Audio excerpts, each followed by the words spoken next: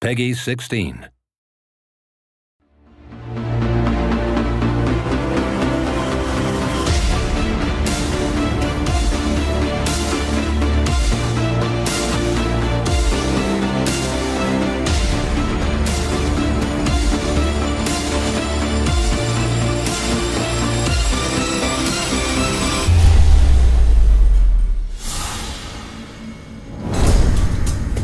What is it that makes superheroes compelling? What is the thing that makes a superhero larger than life? What is the thing that really sells a superhero as being so much more than basically a common man?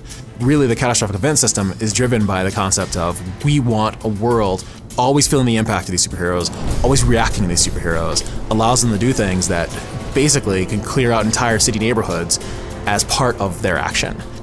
These are, tiny gods walking around. They can punch cars and dent them and things like that. So we wanted the game to reflect that. The destructible environments really help to sell your role as a hero or villain in the world. Something can happen that can slightly alter it and create these new opportunities for you and for the other players. Nothing is really routine. If I'm playing a super villain or a superhero, I expect things to break all around me.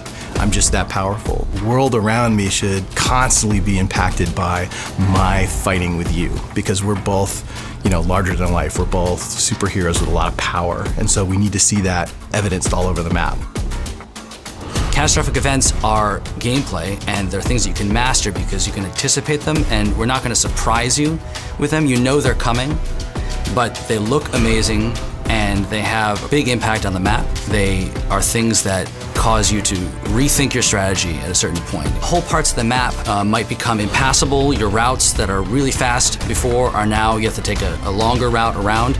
You want to have some say over how that's happening. You want to drop that rock on your enemy's base and not have them do the same to you. And as soon as you introduce destruction into it, everything just feels bigger.